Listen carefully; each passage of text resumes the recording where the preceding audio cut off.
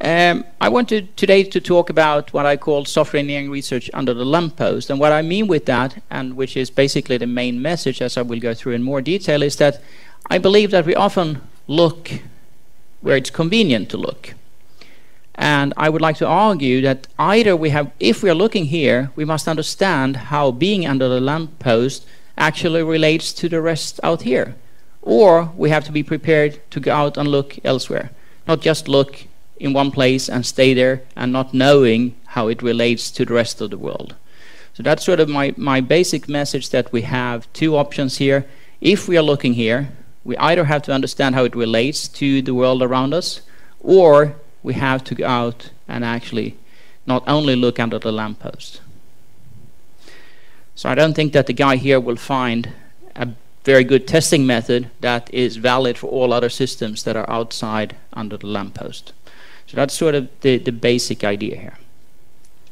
So the outline of my presentation, I will take a starting point in that we are doing applied software research, which means that I think there are some specific challenges related to being applied.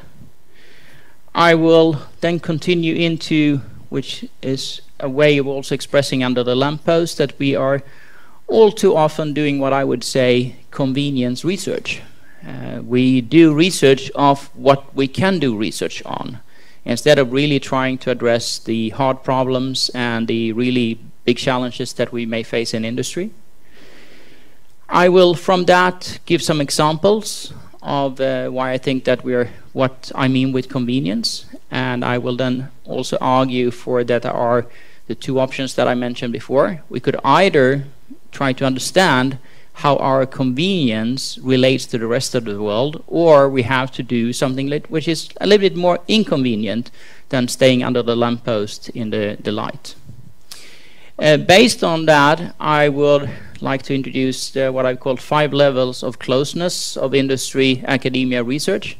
How can we actually work with industry? Or I've identified sort of 5 different levels of closeness in terms of collaboration, and how close can we be and where should we be.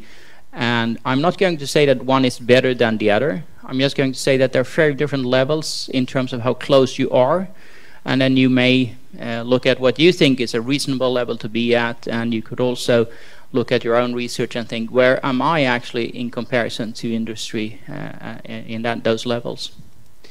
Based on that and the way that we have done research together with industry for a large number of years, I will go into what I've called success factors, things that are needed and I think